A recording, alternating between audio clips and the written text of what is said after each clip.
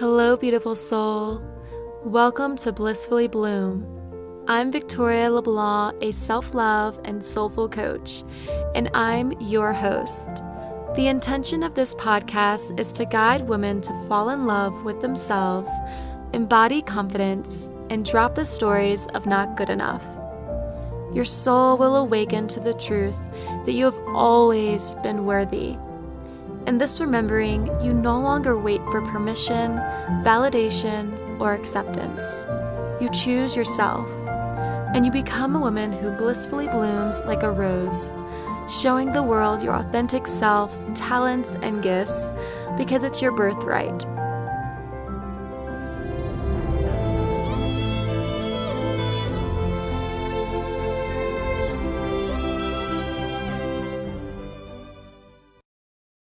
This episode is brought to you by Awaken Your Love, my self-love retreat. Do you feel like you have to constantly fight for your worth? Does your inner voice make you feel insecure and disconnected from love? Do you struggle with body acceptance and feel ashamed to look in the mirror?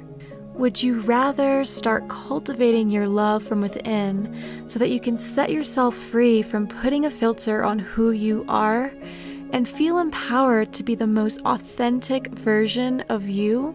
No matter where you are at on your self-love journey, I want to invite you to my women's retreat, Awaken Your Love. This will be a magical and transformative experience. You are the one person that you are required to spend the rest of your life with. It's time to start giving yourself the gift of your own love. You are worthy of it. Now, some of the benefits of coming to this retreat is that you will discover your soul sister tribe. You're going to learn different self-love practices and rituals to implement in your own life. You'll deepen and strengthen your relationship with yourself. You'll have time to relax, reset, and recharge your mind, body, and soul. As a self-love and soulful coach, I will host 3 different workshops on limiting beliefs, body acceptance, and inner child healing. I will also guide you through various self-love rituals such as breathwork, yoga, embodiment, women's self-love circles, and sound bowl healing sessions. There will also be an option for you to participate in a self-love photo shoot. On top of that, we will also explore various hiking trails and really immerse ourselves in nature. The dates for this retreat will be on May 19th through May 22nd of 2023. And I'm so excited to tell you that it's going to be in Basalt, Colorado. And we are going to be just 15 minutes away from Maroon Bells. And when I tell you, this is just such like a breathtaking spot to be, make sure to claim your spot, okay? Because there's only 5 of them. And you can click on the link called Book Retreats in the show notes, or you can also head to my Instagram bio at blissfully.bloom. I'm so excited. I hope to see you there. Hello there, and welcome back to Blissfully Bloom. I feel really calm and relaxed right now. I just got back from the yoga studio and I did a vinyasa flow, and I feel like every single time that I leave the studio, I feel more centered and just connected with my authentic self, and that connecting with that inner stillness from within. And I don't know, you can feel one way stepping onto the mat and then a whole other way leaving the mat. So that is really what I love about yoga, and I am gonna come and do an episode. I felt really inspired to record today about letting go of control and how to surrender to the unknown. I feel like it's talked about a lot, and you might have heard the term surrender here, and just surrender, just simply surrender. But what does this actually mean, and what does this look like, right? I think that first it comes to really reflect upon your relationship right now with the unknown. When you think of something that you haven't yet stepped into, or maybe something completely and entirely new, or something really, really unfamiliar, what comes to mind? What are your first thoughts that tend to arise? Do you kind of think about, ooh, I'm cringing at the thought of trying something new right now, or not knowing what's going to happen, right? Or maybe this excites you, the thought of embracing the unknown and surrendering to what is really just lights your soul up, and you just feel so energized by the thought of this. Or maybe you're somewhere in between. It might scare you a little bit, but also it's really thrilling and exhilarating at the same time. I feel like every day is an unknown. You do not know what is going to happen today, tomorrow, 2 months from now, 3 months from now. I mean, this life, this experience, this human experience that we are moving through together, nobody really truly knows what is going to happen from here on forward, right? And I feel like to really step into the present moment and truly enjoy it and embrace the unknown, we have to really peel back the layers of fear that we might be putting on ourselves and really wearing, right? Almost like a cloth that we wear as a form of protection. Because when you lift that veil, when you're able to really welcome in whatever is present and whatever is going on, and really enjoy the process and move and take it step by step, I feel like you'll be able to experience life in a whole new different way. I'm a math tutor, and every single day my students will come in with different moods and wear different attitudes, and my days are pretty unknown. So, our tutoring groups can go one way or the other depending on how my students are showing up, how their mornings went, how their times during recess went, and they can come to the tutoring session maybe feeling upset that day, maybe feeling happy, maybe feeling a bit frustrated or annoyed. So, and we all go through this, right? Whatever your day looks like, you may work from home, you may work in person, you may own your own business. It all comes with this little piece of uncertainty. And I think that if we learn to really let go, release the need for control, then we're really opening ourselves up to receiving more. Because here's the thing about control. Your need for control actually stems from fear itself.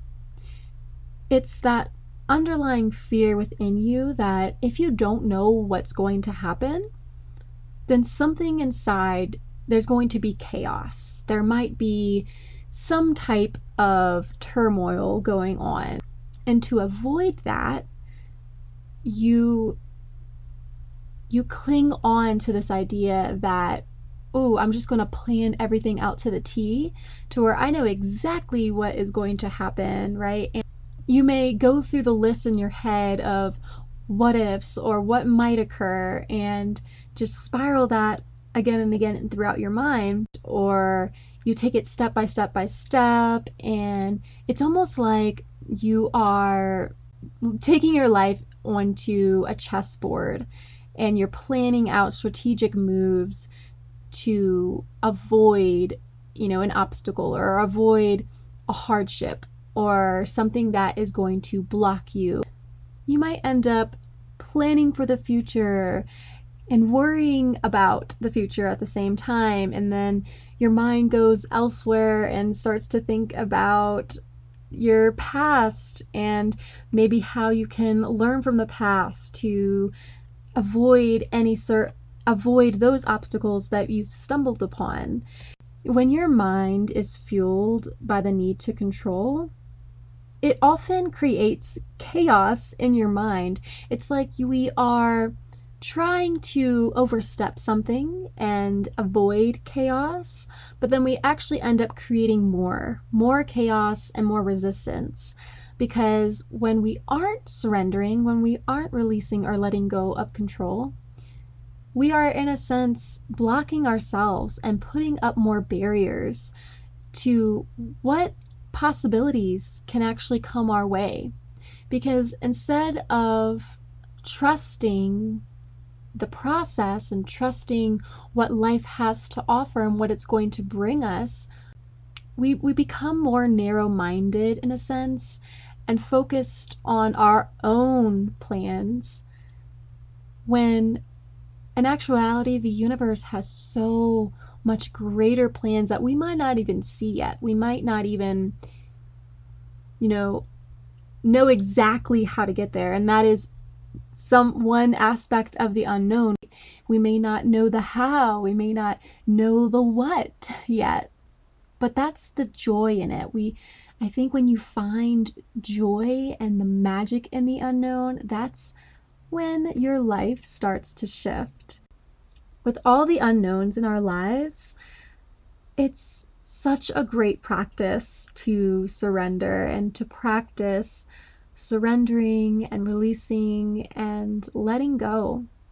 So I have been practicing trust and practicing how to trust myself and trust the universe, because when doubt gets in the way or fear, it often blindsides me to the truth that is. And that is that everything that I have worried about or everything that I feared, it actually ended up turning out awesome in the end. Now, I'm not going to say every single time, but a majority of the time it has. Now that I'm reflecting back on it, and I'm thinking, wow, what was I so worried about, or what was I so hung up on? It's just like going into my very first retreat that I hosted over the summer. It makes me think back on just the amount of just nerves that I had. I mean, it was so unknown, right? You don't know how the ladies are going to interact with one another, if they're going to even like each other. You don't know if there's going to be like a weather thing and it might rain or snow, or you don't know if, maybe your plans don't turn out just to the T.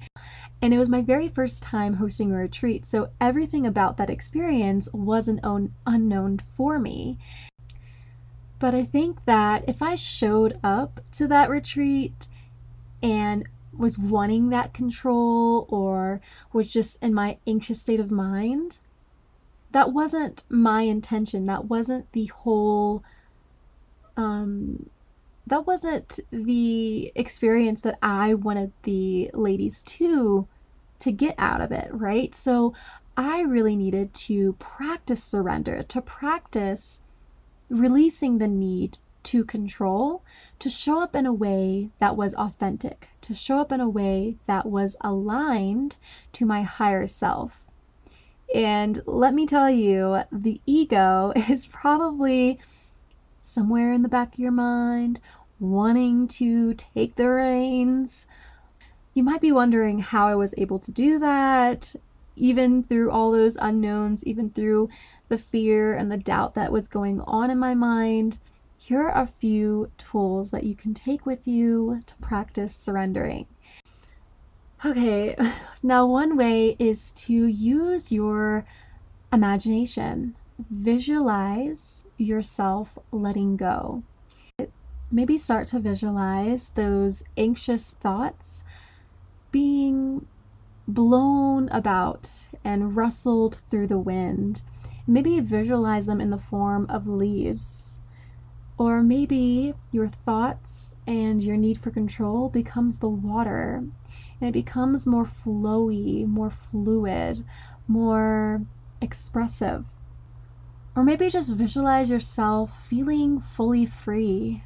And what does that look like for you? Are you running down a field of flowers? Are you running in the sand on a beach and dancing in the sunset?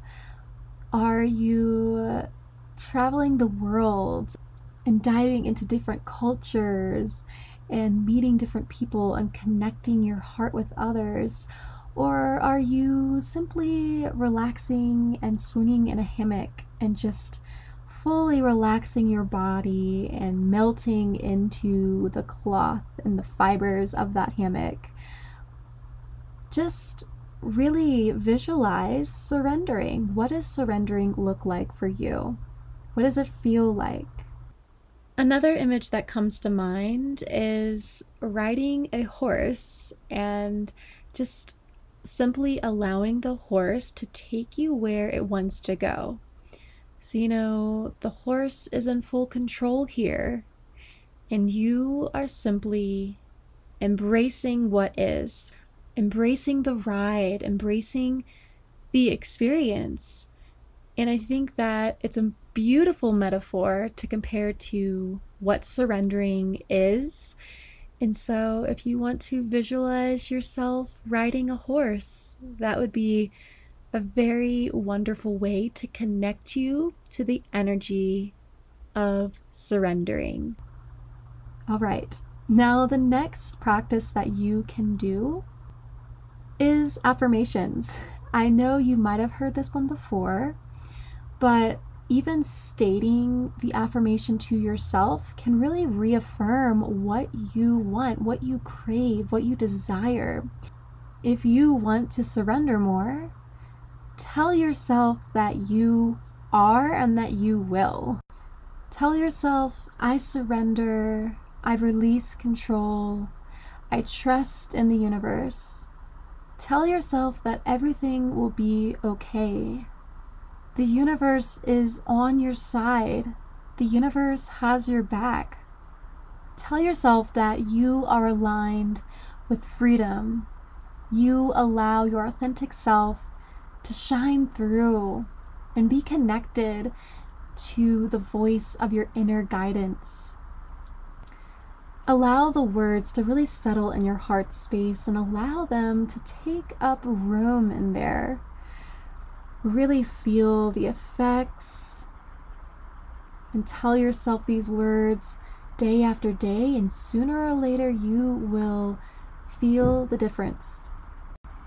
Okay, now one last little tool that I will leave you with is to go a day unplanned. Yep, you heard me right.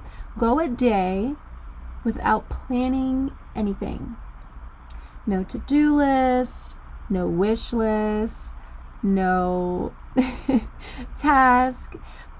Just allow yourself to be in the flow of life. If you wake up that day feeling like, you know what, I'm really wanting to go to the park, go to the park. That wasn't planned. That was what you were feeling into. You stroll for a bit, get some vitamin D, and then maybe you're feeling some tea. So go to your local tea shop. Order something that you've never ordered before. And sip your tea in delight. Maybe after the tea, you're feeling some books to read, but you don't really have some at your house that you really like. So you decide to go to the library and glance over some books on the bookshelves and just pick up something random, anything, and trust that it was the book for you. Do things unexpected. Surprise yourself. And sure enough, the more that you show the universe that you are just in this full-on trust mode, the more that it's going to bring you abundance, show you things that you've never seen before. And you are just going to be so magnetic to the things that you desire in your life. And sure enough, you're actually going to create more space for these things. Because remember, if you're clinging on to that need to control, then you're going to end up constricting yourself. But if you let loose, surrender a bit, you're going to become more expansive, more open, more inviting. All right, that was all for this podcast episode today. I hope that y'all have enjoyed it. If you haven't already, go ahead and leave a rating and review on Apple Podcasts or Spotify. I'd really appreciate it. Have an amazing rest of your week. I will see y'all in the next one. It's going to be a Valentine's Day special, and I cannot wait for it. Bye.